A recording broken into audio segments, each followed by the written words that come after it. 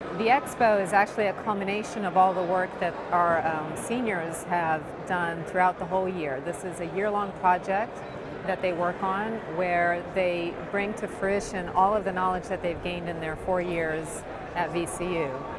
For these students, they are always trying to bring something new to the table, and they will all culminate in a device that has a purpose.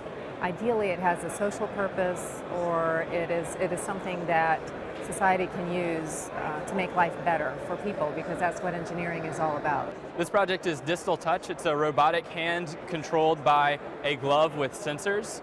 The reason for this project is that we want to separate workers from dangerous conditions. If I need to work somewhere where it's very radioactive or in outer space, there's going to be a lot of equipment you have to wear and a lot of protective gear you have to wear just to be there, and that's really going to decrease your ability to work. But with this, you can wear this relatively thin, easy, dexterous glove, and it would map to a robotic hand, and you wouldn't have to worry about protecting the person anymore. They can do their job normally without being in a dangerous environment.